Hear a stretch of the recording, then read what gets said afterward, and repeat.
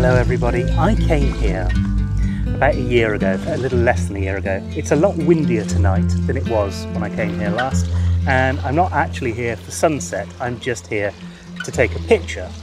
But nonetheless, I think this is going to be interesting because I'm essentially taking a picture of exactly the same thing that I took with my old camera about a year ago. So this is a chance to see if I've progressed at all. Now, the composition that I've got is completely different to the one that I had before. If you remember the old Usk Reservoir trip that I did, if not, there's videos you can go and see it, go and watch it. I come around here a little bit more. Perhaps that might be a bit easier to see things. The composition that I got was a little bit wider. It was the mountain was right in the middle. This time I wanted to really focus on the mountain, really get that in the frame. I'm sitting the mountain on the top horizon line, just so that you know where we are with the composition. If I press the focus button and not the Q button, I focused it up on as far away in the distance as we can. I've got a 2-second timer and I'm just going to take that. Now I'm at 1/25 at F. I need to be at F8, I think. Let's just put that down. A couple of things I should have done. In fact, I should have done it a long time ago. Yeah. I've just made sure, let's get a bit more comfortable. I've just made sure that my image stabilization is off, because that's the sort of thing that can kill a shot like this. Now, let's just realign this a little bit. I'm just going to reposition this a touch. What I'm really focusing on in this image is the mountain. So I want that mountain to be in focus, and it's right in the middle of the frame. The light's not great, I have to admit. It's not really where I'd usually have this, but I'm going to take a shot like that. I'm at F10. It's still F10's still a little bit dark. I'm going to put that down to F8. That's better. F8 is a lot better. So put this at F8. I'm going to do a single shot like this. We're at, like I said, we're at 1:25, and then we're going to do what we did last time and put on the filters, the 16 stop filters, and I'm going to get a shot, similar thing, only this time we're going to do it for 8 minutes. Let me just take this picture and I'll tell you why.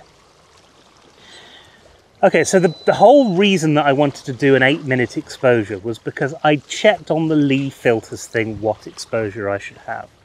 And that told me that 8 minutes was around about right. Well, I looked, I did, sorry, 4 minutes was around about right. Well, I did that and it didn't really work for me. It didn't seem to have the right look and feel. And I've just looked at this image and you know what? I think I've got this framing all wrong. I think what I'm going to do is much like I did before. Now, before, I had this lovely reflection in the water. And I don't think I'm going to get that tonight because I don't think I'm in the right place to get that tonight. But I do want that mountain to sit on the horizon line. So we've got an awful lot of water in the shot. And I'm going to do one exposure like this just to make sure that this is closer to what I want, and then we'll actually we'll set everything up and take that photo. So anyway, the Lee Filters app told me that 4 minutes was about right. The Photo Pills app told me that actually with 16 stops, nearly 9 minutes was better. So tonight we're going to do that, nearly 9 minutes, and see what it looks like. And right now, let's just grab that. That's a lot better. I think that's a much better image. What I'm missing on this image that I had on the other one was a lot more definition. And I think that'll change as the sun starts to set. But I'm really only doing this as an experiment, so I'm not going to be here when the sun does set. Anyway, I'll take out the double 10 and 16 stop filter combination. Sorry, 10 and 6 stop. So that's our 16 stop filter here.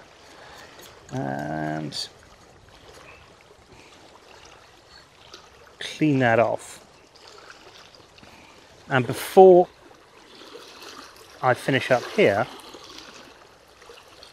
let me take you through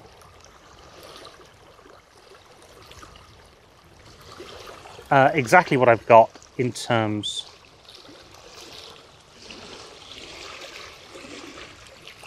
of composition. Okay, so what I've done here is that the last time I came here, the camera was kind of up to eye level, and I was a lot further up the beach, and that meant that I was looking down on the water a bit more. But what I wanted to do is get a flatter water in this time. So if you see on the image that what I've got here, the water itself is actually quite flat in the frame. That's coming in there. So the water bit here, it is much flatter. I think that looks a bit better. Now, this isn't tidal, so I don't have to worry about the water creeping up a lot, but it is quite windy tonight, and so we do have a lot of waves coming in. And hopefully when I'm doing this for 8 minutes, that's going to flatten out. It's going to look an awful lot better. Now, the big thing that we've got to have a look at is up here, is where the mountain is. That's sat right on that top horizon line, and it's right in the middle, and it's framed, of course, by these lovely trees either side. And I'm hoping that when I get the raw file back into Lightroom, that this is actually going to make a big difference over and above the shot that I had last time. It should do. I've got a better camera, I've got a better lens, so it should be really good, but I don't know. One thing I'm going to do actually is I'm going to take off. I've got one of these things on. I don't like these things very much, especially if you're using filters. They're really tricky to get. So right, that's what we're going to get. So hopefully we'll get this nice misty water, and we'll get the mountain in the background, and there will be enough light on the mountain to give it a bit of definition. And we're going to slightly color this when we get it back into Lightroom, just to see what it's like. So the framing is all set up. I'm going to stop this now and put it back onto photography mode. There we go. No, we don't. Shutter speed needs to go back down to 1.125, which is right. And I'm going to take one more shot just to make sure that I've got that right. You know what? My ISO can be lower than that. My ISO can be at 80. Because what's happening at the moment, it's 6 o'clock-ish. So the sun, even though it's not in its setting position, is starting to go down. That's making a bit of a difference. Right, yes, okay. Maybe I want to sort of pull this out just a little bit. Okay, happy with that. I'm going to take one shot like this. Now I'm ISO 80, f8, and 125, because we're going to put it into bold mode at that point, and then we're going to get our really long shot. Now I've obviously put it onto the wrong thing there, and I've just taken 5 shots of the same thing, which I didn't want. Okay, let's just check that out. Okay, that looks good. That looks better to me. We've got a bit more definition on that hill, so I'm pretty pleased with that. Although I'm not sure color-wise whether or not we're going to get any color from it, because the sun is in a weird position right now. However, it'll be fun finding out. Let's get our filters. I'm going to struggle and put these on the front of the camera exactly the same way that I did last time.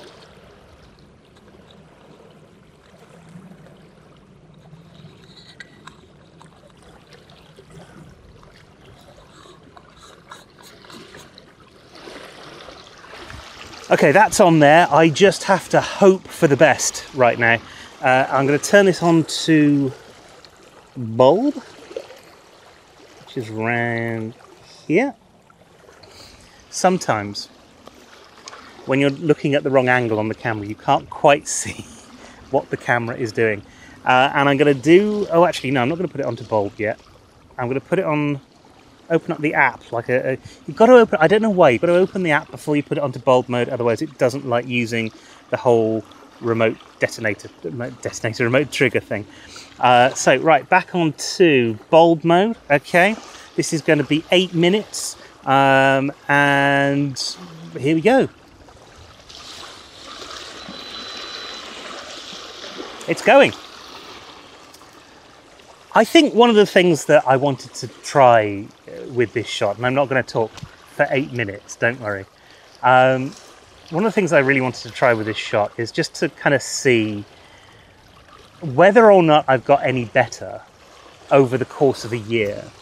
And not necessarily whether I've got any better, but whether the choices that I'm making over the course of that time are actually making me a better photographer, or whether I'm just actually trying to complicate things. You know, I've put filters on this for the sake of having a filter on it. Although when I started out playing with ND filters and I had that little variable filter, I did that because I was playing with it. And at some point you'll get good results, and at other point you won't get good results. And you just kind of have to, I mean, a lot of photography and a lot of technology when it comes to this sort of thing, you've got to just try and find your way with it. But it does sometimes make me think, is the real problem here not that there is too much technology to buy, but the technology that we have, perhaps, we overuse? So I wanted to see if I was setting something up tonight, and if I wanted to do something tonight and get this sort of a similar shot to what I had last time, would it actually be any better with all of the knowledge, all of the tech that I've got right now, with everything that I'm trying to do with my photography right now? Would it be a better image? And this is one of the best images that I took last year. It's difficult to actually get anything I think which should be any good, any better than this. Is it going to be any good? Well, we'll see. I've got another 6 minutes to go. I will see you on the other side of this. Sorry about any wind noises, by the way. And this is the raw image that appeared in the back of the camera. Now, I'd not played with ND filters with very long exposures before, and I wasn't quite sure what to expect. Looking back, I think I probably should have used a polarizing filter on this as well, although that's not easy when you're using circular filters. I could really do with a square filter system. As for this image, well, this was my reaction.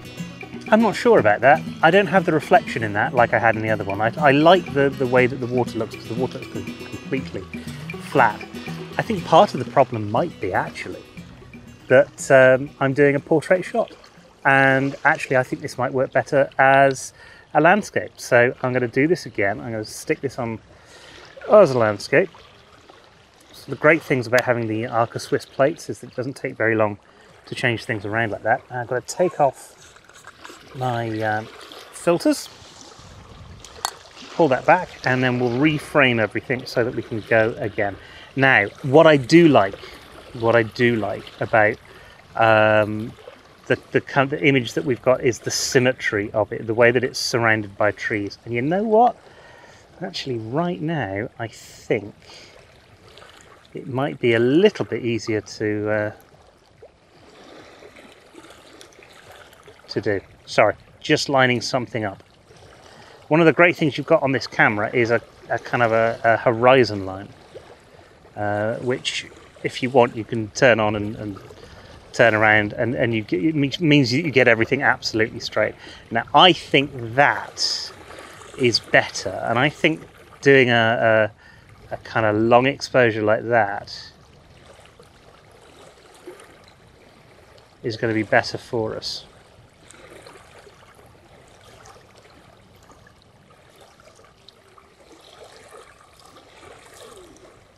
Now, at the moment I've got this on bulb, I want to put this on 1/25 and see where we are. We're a little bit underexposed at 1/25.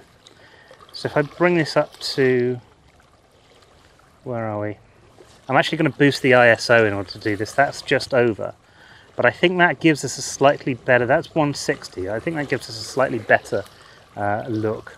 Let's take an image, just to check that that's the right sort of image that we want to take. Check that. See, that looks better, and there is less light at the moment as well, so the definition on the mountain is better. It's a mountain. I don't know if it's a mountain or a hill actually, but that definition is a lot better. Let's just do one more, and I'm just playing around with the focusing area a little bit, just because I want to make sure that bit that we get in the middle is sharp. That's better. That's more like it. Okay, and we're going to do the same thing that we've just done. So 1/25th at f8. That means that we can do this really long, super long exposure again. So we'll get that on here. Back into bulb mode. We've got a shutter release again. Let's give this a go. Okay, and we're off. And I'll see you on the other side so that you can see exactly how it turned out. Here's the shot, and I think it turned out an awful lot better than the portrait image. But there was something missing for me, so I decided to correct the problem in Photoshop. Arguably, one of the things making me potentially a better photographer is my increased ability with editing tools. So a few quick selections later, and I had this image. But again, it wasn't quite what I was after, so I went back to the original portrait image, performed mostly the same actions, and ended up with this, which I posted on Twitter and polled people to tell me which was their favourite. All of the professional photographers preferred the second shot, but with some fantastic constructive criticism, I was able to re-edit it to get this final image.